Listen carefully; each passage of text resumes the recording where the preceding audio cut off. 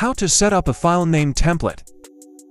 FireShot offers a convenient way for naming screenshots when they are being saved to files. For added convenience, you can include essential details like page title, source, screenshot number, time of creation, and more. To configure a template, go to Options from the FireShot's main menu. The text field contains a template string consisting of text and control symbols. The list of supported control symbols is provided below the template input field. Having set a new template, apply the changes. Take a new page screenshot to see how a new template works.